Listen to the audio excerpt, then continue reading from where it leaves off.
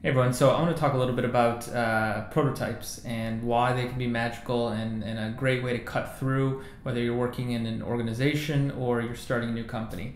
And I'm going to back that up with a quick story or two.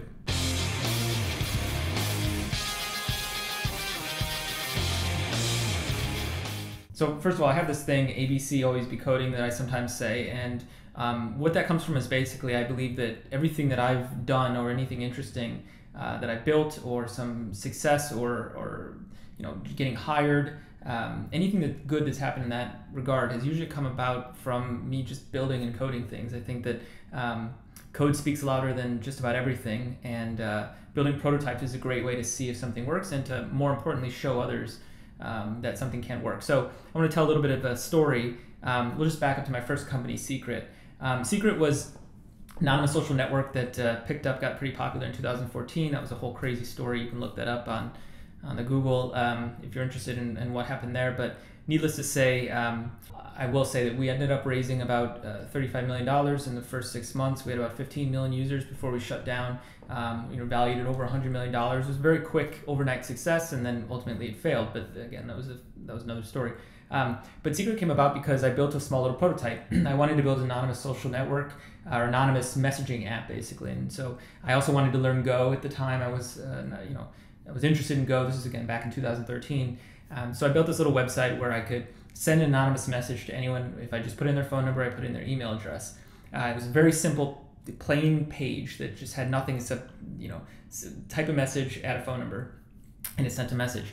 And it was super simple, dead simple. I built it on an app engine in Go. I sent it to my friend Chris, who was a designer slash product slash kind of hacker friend who worked at Google with me. And he loved it. He thought this was a pretty cool idea. He did some mock-ups immediately. Once he saw it, he saw the prototype, he could feel it. And so he was able to kind of grasp what I was doing. And then he built a prototype on iOS, and he did some fun things with like being able to put a photo on and change the background and so on and so forth. My point is that Secret simply came about over a weekend of just building this little prototype and sharing it with a friend. I could have talked to him about it. Chances are it probably wouldn't have gone that way. Instead, I just by myself built it, and that was a case of show don't tell, right? But more interesting story I want to talk about is when I joined Postmates. So when I joined Postmates, I talked about this in a previous video. I was tasked with leading this team to essentially rebuild the app, rebuild the web app and the mobile apps, and do all of that in about 4 months. One thing that I didn't like about the app, though, was the search capabilities. Back then, Postmates was powered by Foursquare. At least the search was. So when you this is for the first maybe 4 years of Postmates existence, maybe 5 years, you would type a name of a restaurant or something into the search in Postmates app. It would literally go to Foursquare, do a search, pull back some restaurants, and then match that with the restaurants that were already in the database in Postmates, or maybe add some new restaurants. So it kind of used Foursquare in that regard. Needless to say, it wasn't very flexible, and so internally they were rebuilding the search experience already, but they had gone about it where they had this entire team that was separate from the team that I was leading, which was we were responsible for the entire app itself, the consumer application. Of course, search is an important part of that, but search had lived over into their team. And it was under a director. There's a director and an engineering manager. Both of them had experience with search. I think that one of them had experience at Google working on search, and then there's a big team under them, about 6 engineers and some data scientists mixed in. And they were effectively building the engine of a new search. They'd been working on it for about 6 months, and you would give it a restaurant or a type of food, and it would give you back a list of restaurants. So they were building this just with Elasticsearch. They were building it all out, the infrastructure on AWS, and it was this big thing. And I thought, that's interesting. First of all, they're trying to be better than Foursquare. That was their litmus test. But it was an input-output machine, right? You take some query and then you output and you get a list of restaurants. I'm like, that's not the whole search experience. What we want is something that, like in the product, like anything, you can type. You can type a restaurant. You can start typing it, and it'll auto-suggest, or it'll show you results as you're typing it. So it has this very fast experience. Also, we want to be able to give you items. If you search for chicken, it maybe has some, chicken burger from Shake Shack or something that appears in the list. And so there's just this very dynamic experience that we want. Maybe we want to put sponsored items into that list as well. Who knows, right? So it just didn't sit well with me that they'd been working on this for a long time, and they had this thing that they were planning to launch, and it was going to be part of the product that we were building, but the experience wouldn't have been any different. It would have been much the same. I kind of argued this for a little bit. I remember having conversations with various people, but I didn't want to ruffle feathers. I didn't want to get people angry with me or push too hard. Even though I disagreed with the approach that they were doing, I decided instead, okay, well, fine, I'm going to go and build my own little prototype of search. And what I did is I used this product called Algolia. It's a SaaS company. It's online. This is not a sponsor or anything like that. Great product, though. I think a lot of companies do use Algolia. And it's essentially a full text search. You upload your data, and then you can set some parameters and do a text search over that. And you can do things like distance searches and geo searches and category searches and all these sorts of things that you really want. And that's ultimately what we wanted with this kind of search is text search over all these restaurants and all the food and items that we had.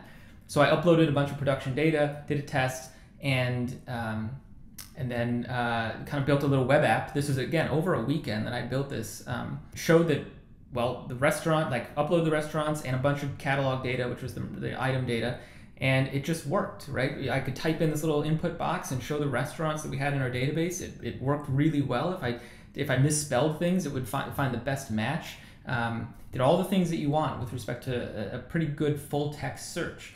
That even Elasticsearch out of the box is not that great at, right? It's good at document search and that sort of stuff, but it's not so great at a good, robust text search engine. Again, it wasn't a thing that was just ready to go into the product, but I demonstrated that this could work, and it was only done in a weekend. And so I showed some people. I showed the people at Search over there. I showed the CEO, like, look, this is where we should be going. We should just use this technology. You talk with the infrastructure team. Long story short, after about a couple weeks later, I would say that the folks who were working on Search over there were kind of resistant to what I was doing a little bit. They're like, well, why go and do that when we're already building this thing? It's kind of a little territorial. But ultimately, there was an executive decision to move that team over to work on something else and to move Search into my team. That's what happened. That whole team was disbanded. We didn't end up using really any of their technology. Instead, we built on top of Algolia. To this day, it still uses Algolia. You can download Postmates and check it out. It works very well. And I will also say that about one mid-level engineer had basically supported all of Search for the year and a half that I was there from then on. Like, I'd started it, and he basically managed the entire backend and the pipelines, and of course the product teams, the web team, and the iOS team, the Android team, they integrated with it, built the UIs for all of that.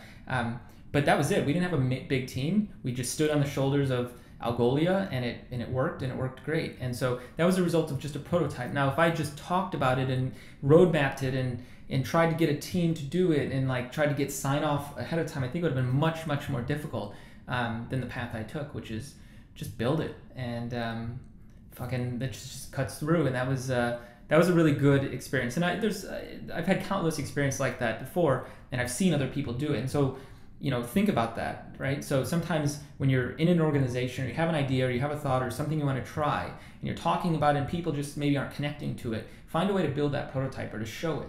A lot of people aren't very good at visualizing a thing, or they don't trust. And so that prototype is magical in many ways to them. And of course, the flip side is when people see prototypes like that, they're like, okay, cool, awesome, let's do it, let's ship it and launch it. And of course, a lot of times there's still a lot of work to do before it's ready to go into production. That's my story. Remember, prototypes are magical. I think it's time well spent. You either make change out of it, or create a good change out of it, or you learn something. Yeah, if you like this video, of course, please subscribe. Really helps me out, or drop a comment and tell me about what you'd like for me to talk about. I love the feedback you guys give. I really appreciate it, and it's been highly useful and actionable, so it definitely counts and matters.